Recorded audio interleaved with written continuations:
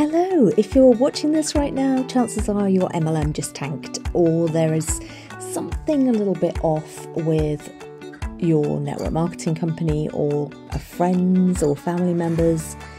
Never fear, I have a retrospective here with a bit of a take on what I think has happened since the pandemic that may have thrown a bit of a spanner in the works for network marketing.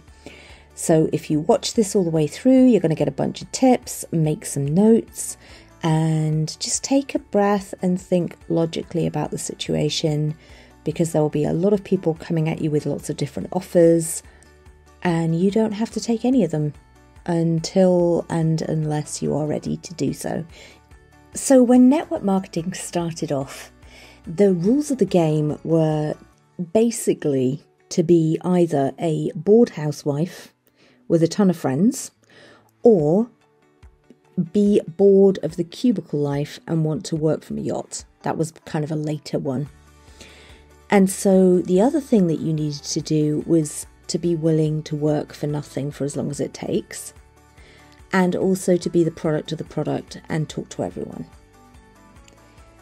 If you've been in network marketing for a while, aspects of that may be still there in the company that you're in. In a lot of companies, it's changed quite a bit, but this is how it started off. If you're ready, I'm going to ask you some questions, and this should help you to work out where you stand right now and what is going on with the business that you're in. Question 1. If the rule is to speak to anyone within 10 feet, how do you do that in lockdown? Either you don't, or you do it online, or you break lockdown. Now, if you don't want to get arrested, if you cast your mind back, I don't know if you were doing this during lockdown, but most people didn't break lockdown. So then you're looking at either giving up on your business or going online. A lot of people gave up on their businesses, and a lot of other people went online. Question 2. If the main reason people wanted to join MLMs before the pandemic was the mystery of work from home, how do you sell that when work from home is no longer a mystery? You don't, or you go online, or you pretend it's still the 1950s. Now, pretending it's still the 1950s was difficult in some areas because there were still lockdowns and so on, so a lot of people just gave up. And then other people went online, but again, they lost out on the mystery. Question 3. When your company closes and you're bringing in 10,000 plus a month, what should you do next? Stay and sign them up as affiliates? Leave and move your list to another MLM? Or present a solution where you are in control? Now, I can't make this decision for you, but that is something you need to consider. Question 4. When you know your MLM is losing money, but it says things are going great, what do you do? Do you leave the company? Do you leave the industry? Or do you build something? Now, this goes to your integrity. And again, I can't tell you what to do. You might think the industry as a whole is generally okay, but your company's not. Or you might think that the industry as a whole is having an integrity problem right now, and get out and build something of your own. I can't make that decision for you. You need to make that decision yourself. When your MLM closes, who owns your downline list? You, the MLM, or nobody? Well, if you haven't taken steps to get the people that you brought in onto your own list, the MLM owns that. So if you have been working for the same MLM for the last 20 years and you have just listened to them saying you've just got to duplicate, send them to the duplicated homepage or whatever, like your specific affiliate page, you don't own a single one of those names. You don't own the list. You can't really contact them again. You're done. So that is something to consider. If you've not been building a list, I would recommend that you definitely do that, whether you stay in MLM or not.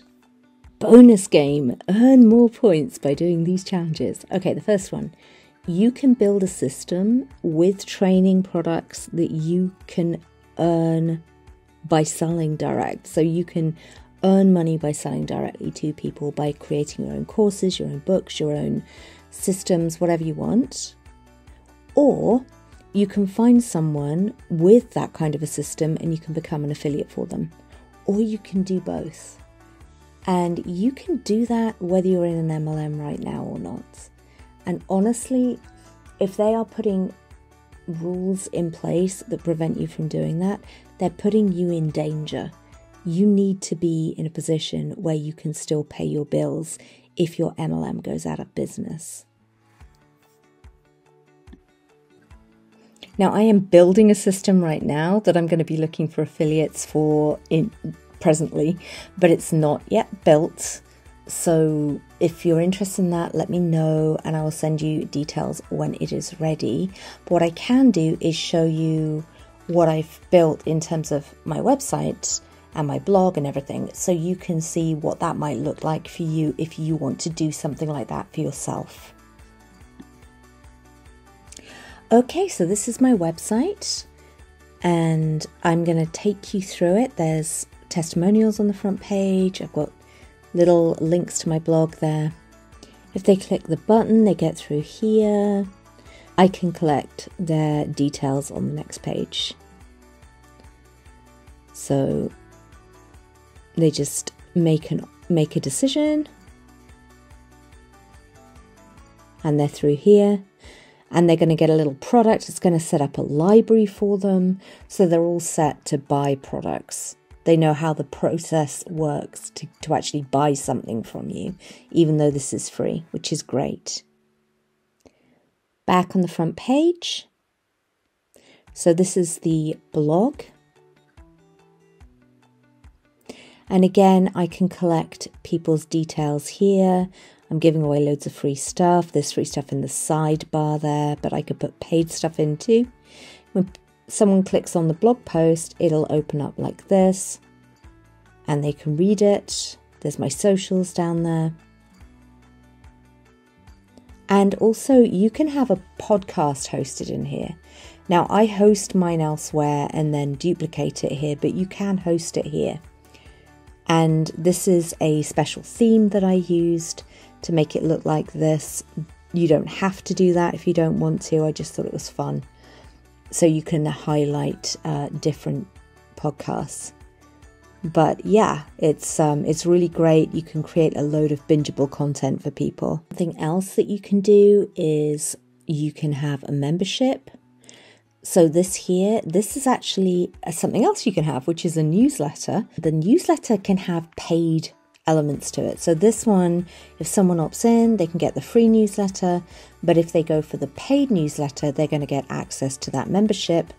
And the membership comes with an app as well that is part of it. So they will have this app with the chat rooms and you can do live videos in there. You can do meetups in there. It's great. You can build courses in here. You can put offers in here. So this is a coaching offer. It doesn't have to be coaching. It can be cupcakes. It can be books. It can be anything you want.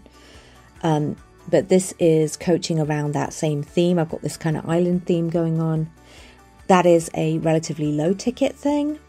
Build higher ticket offers and you can serve more than one niche as well. So that is all obviously connected around our island theme. That's because it's connected with a gamified personal development platform that we're building.